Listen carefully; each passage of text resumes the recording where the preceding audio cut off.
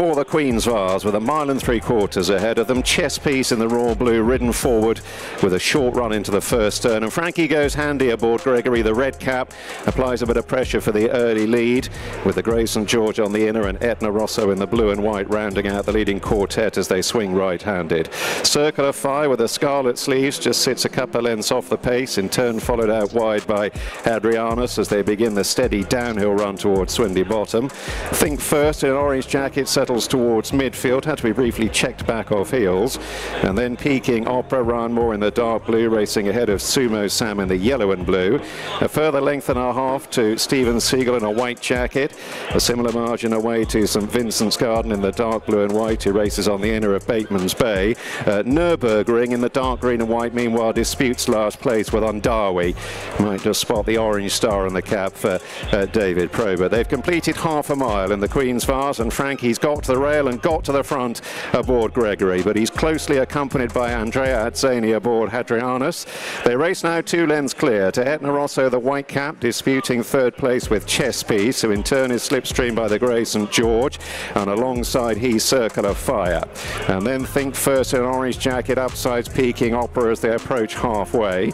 Stephen Siegel in the white races on the outer of Sumo Sam. St Vincent's Garden is further back in the field with Bateman's Bay as they now begin the steady ascent towards the final 3/4 of a mile, and Darwy and Nürburgring continue towards the rear end of the field.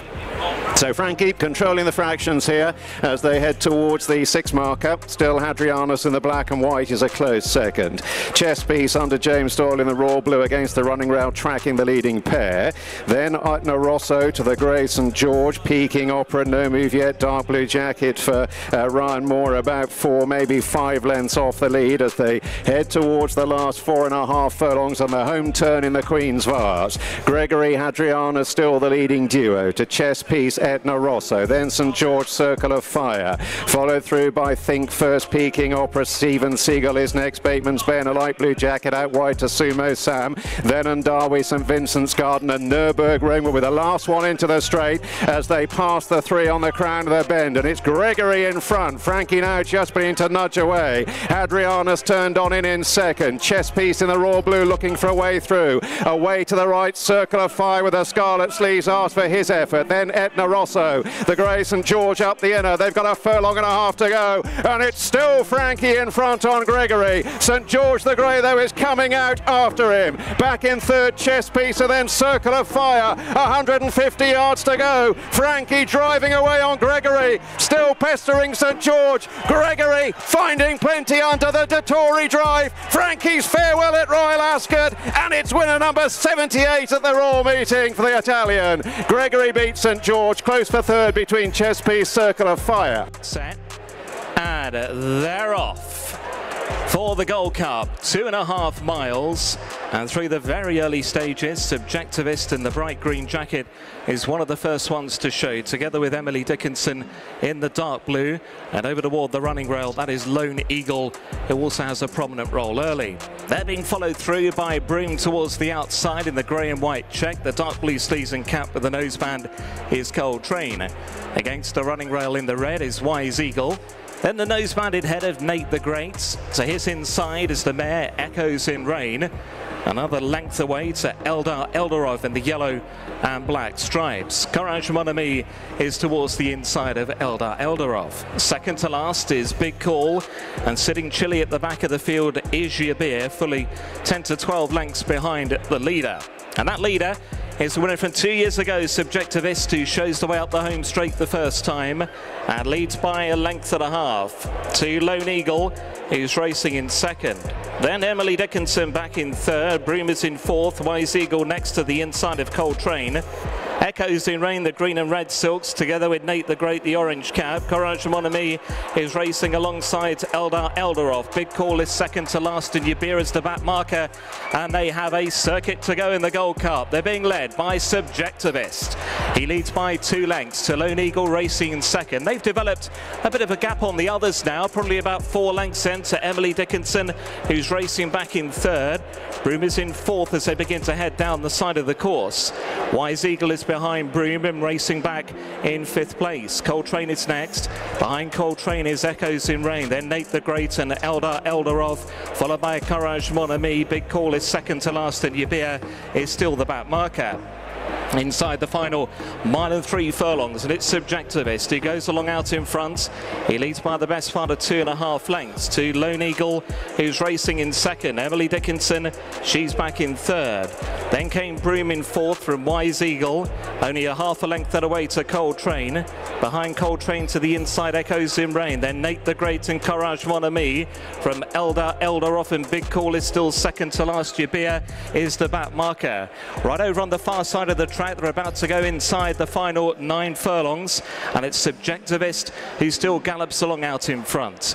He leads the way from Lone Eagle in second. Emily Dickinson in a share for third with stable companion Broome.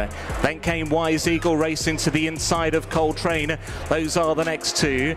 Echoes in Rain still pitched up against the inside running rail in front of Nate the Great, Courage Mon Ami and Eldarov. Big Call still at the back there with Yabir as they now begin to head towards the final 3 parts of a mile. And as they do so, it is Subjectivist who still has the front running roll in front by a good 2.5 lengths at this stage to Lone Eagle in second. Emily Dickinson is back in third.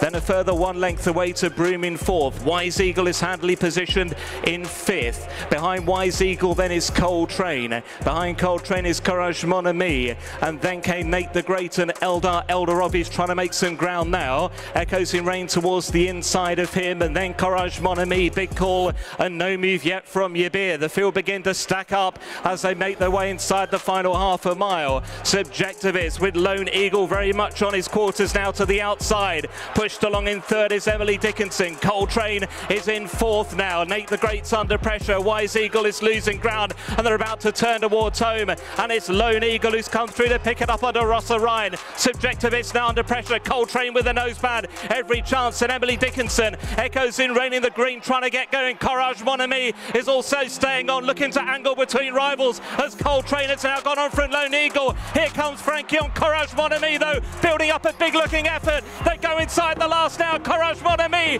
draws on turns with Coltrane. Courage Mon Ami and Coltrane will battle out the Gold Cup. Coltrane coming back for more on the inside. Courage Mon Ami though, under Frankie, just proving the stronger on the run for the line. And Courage Mon Ami under Frankie has won the Gold Cup. From Coltrane, then Subjectivist and Emily Dickinson clear from Nate the Great. Then Yabir, Echoes in Rain and Eldarov.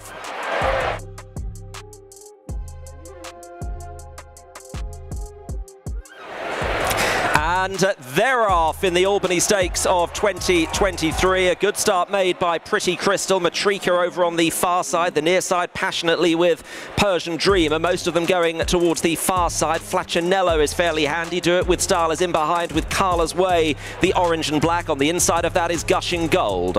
They are then followed by Porta Fortuna, the pink armlets on the black sleeves, tracked by Comat and orange cap and the red hat of Mapmaker.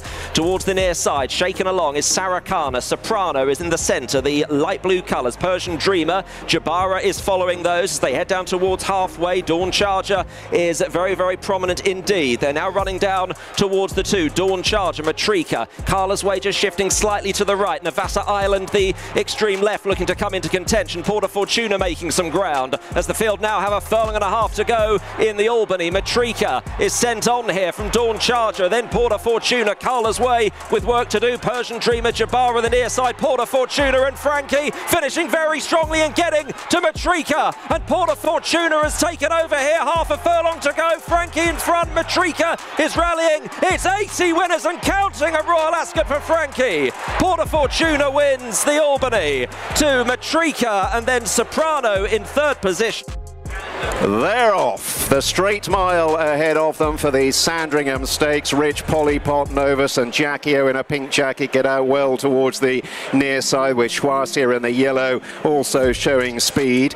Towards the near side, Novus is now tracking the leaders, with in behind Coppice, the pink cap, and then Copy Artist and Mabel Artiste in the black and white, Unless in the maroon and blue, and Candle of Hope with the scarlet sleeves tracks them towards the stand side, the right-hand group, as they head towards the end of the third furlong. Over on the far side, the left-hand group being led by Faniska with the white cap. Right up amongst them over there is Youngest in a yellow jacket, and then Bella Fina with Chelsea Green second from the right in that group, and further right to Clown Mackin. Eximius and Zoe Innocent are also in that group, with Bridestones and Salsabila and Magical Sunset as they go through halfway in the Sandringham. So two distinct groups. Far side group, left-hand group just have a narrow advantage, but out on the right, Polypot in the pale colours is moving up with Schwarzer. Novus, Rich in a red jacket, is bang there with Mabel Artiste. Candle of Hope is still in the leading line. In behind, Jackie-O pink with the blue cap. Frankie, the pink cap, trying to find a way through on Coppice as they move down inside the last quarter mile.